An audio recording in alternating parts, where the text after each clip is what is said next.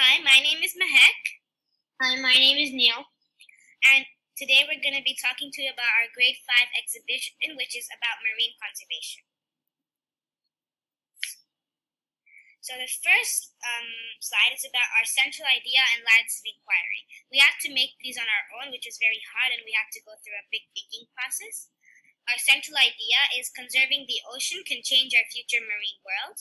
And our lines of inquiry are reasons of marine damage, impacts of marine damage on the world, and conserving the marine world. And all our information will be organized under each of the line of inquiry. What is marine conservation? People taking action to save the ocean and seas around the world, making a limit to overfishing, pollution, and other damages. One example is when Jacques Cousteau, a scuba diver, made a TV show to inspire people and to be a role model to others. And that TV show helped to make a change in other people's perspectives. Our first line of inquiry is reason of marine damage.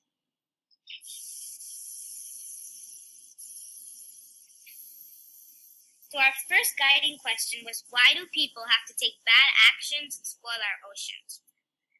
So first, it was about some people don't care and they think it's their home and they don't really know the importance of the ocean to the world. And most of the bad things happening in the ocean is caused by human activity.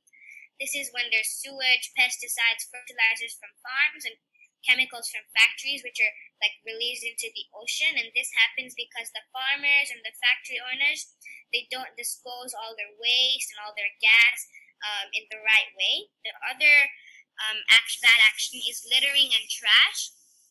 This is when people litter in the wrong way near the coast, and it gets washed up into the ocean and animals eat it and it's bad for them. There's dynamite fishing, where people fish for money and they sell it so they can sell the fish so they can get money.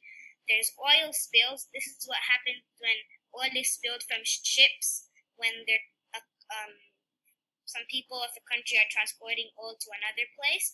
And there's ocean mining, where people take the good treasures of the ocean to sell it to get money. Line of inquiry 2. Impacts of marine damage on the world.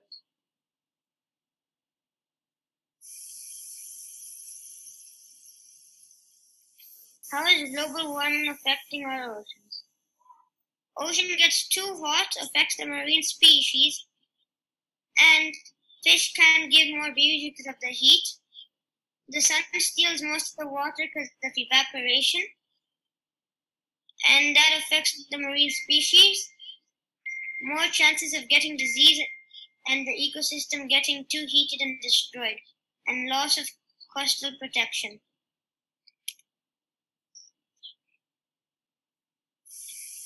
So now our next guiding question was about perspective. Do different people's perspectives affect the actions they take? So if it's a bad perspective, then it does affect the ocean in a terrible way. This is because if a person thinks in the wrong way, they do wrong, and this can lead to marine animals dying. But if we want to make a change in their perspectives, then we have to make it effective by showing them photos, videos, and articles, and we'll be mentioning other things you can do to change their perspectives.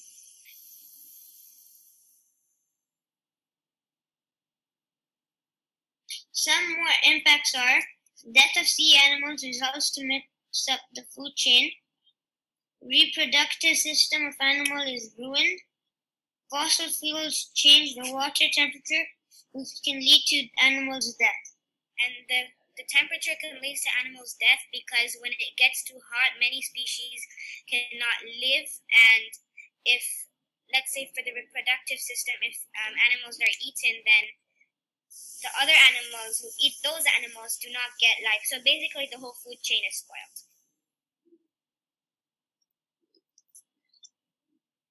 Line of inquiry 3, which is conserving the marine world. This is where we speak about what we can do to change the different people's perspectives.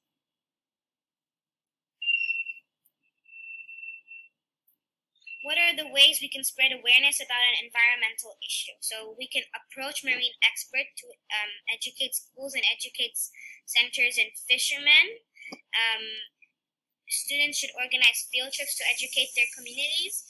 We should arrange big, effectful protests to like encourage and like convince the government to ban things and stuff. And one example is Tanzania has done a ban of plastic bags. So this is really good because if you're caught with a plastic bag, then it can be like jail or you have to pay a fine.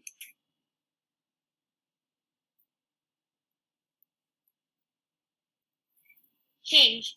How does conserving the ocean change the world? The ocean covers 71% of the world. The ocean can help circulate change of weather because this water/rain cycle, which includes evaporation and those things, is controlled by the ocean as the water evaporates from the ocean. But if we continue to pollute and do other damages, then the greenhouse gases will not stop coming and our world will be ruined. The ocean can even help us receive oxygen because the ocean actually gives 70% of Earth's oxygen. If we ruin the ocean, we lose most of the oxygen and we can die.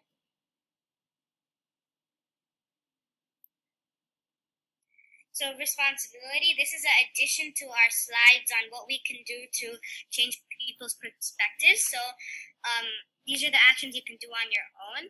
You can use/buy fewer plastic products because if you buy more plastic products, then what happens is after you're done using them, you can't really reuse it, so you just throw it away, and this affects the ocean. You should organize or be part of beach cleanups because this can help reduce the amount of trash that is lying on the beach.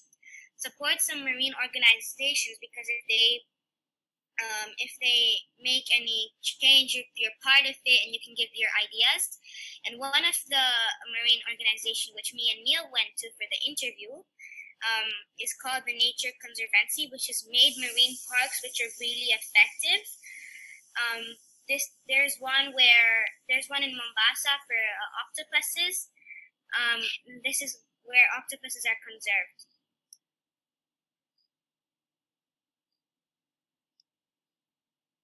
What are some challenges we face? Distribution of work. We couldn't figure out how to handle the work between us two in the right way. Sometimes one partner ended up doing more work than the other, but we figured it out after a while. Finding an action. While in the exhibition, it was hard to figure out what action we should have. We had a lot of great ideas, but we just couldn't settle with one. But we figured that out too. Finding sources. While doing all our research, it was hard to find correct resources to answer our questions. Some of our questions were deep, so there were not really books or websites answering them. But we worked hard for it and we figured it out. Making a model. So while we were at the kind of end of the exhibition work, we had to make a model. We had loads of ideas, but it was hard to figure out which one to use. We tried our final option, but that was kind of a fail too. And before we knew it, school closed. Over the quarantine, we worked hard and decided to make a diorama. Mahek and the aquarium in a bottle meal.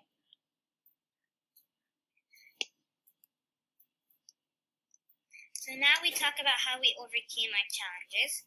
Distribution of work was a challenge, as we said, until we sat one-on-one with Mrs. Deepa and our mentor, Ms. Fatima, and they were talking to us on how we can distribute work. An example is like to give tasks to each other which are equal, and one person works on the computer and one person works on paper.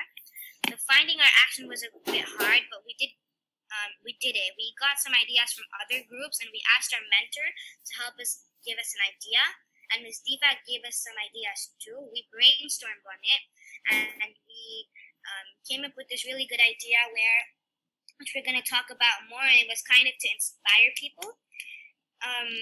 And how we overcame finding sources was kind of a really good help with our mentor, Miss Fatima, because she gave us a really good source called Muzella and The Day.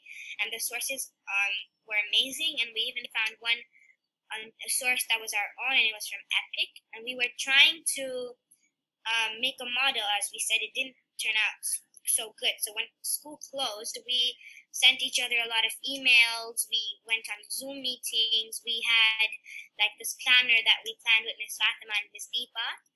And then we came up with a great idea. So I was doing a diorama, and Neil was doing this really unique idea of aquarium in a bottle, which pictures you'll see in the next two slides.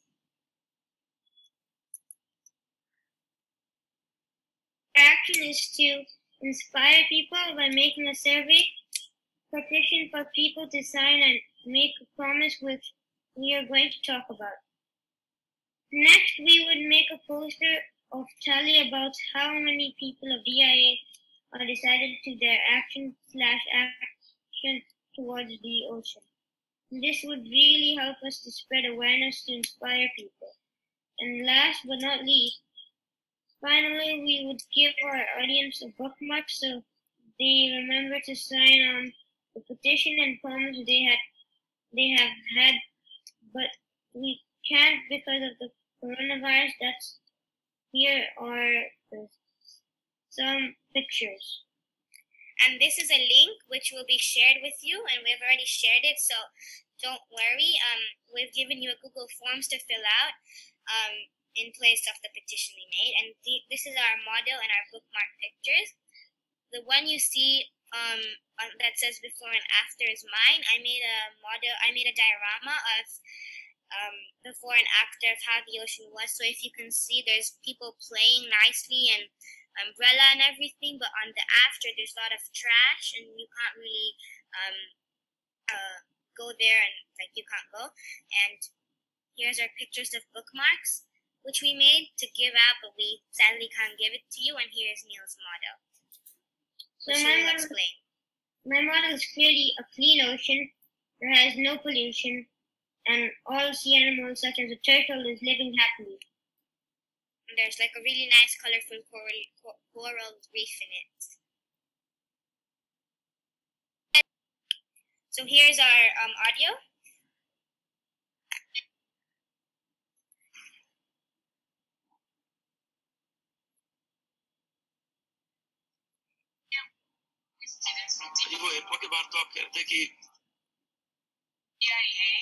Mahek and Neil, very enthusiastic young Tanzanians, the future generation. I believe with this kind of enthusiasm, we might have a better future than we have at the moment. Oceans are very critical for our economic development. They are part of the Sustainable Development Goal 14. Conserving them and protecting them and using them sustainably is absolutely crucial for our development. Many people here in Tanzania and globally depend on the oceans for economic activities, including fisheries, tourism, shipping, mining, and some people have even gone further to having some of these resources for medicinal purposes, including cancer. And so, if we destroy these resources, whether it's mangroves or coral reefs or seagrass, we are actually destroying our own future. So I'm very glad to see our young generation working so hard to find ways by which they can support us in the near future when they take office. Thank you. So that was our final statement.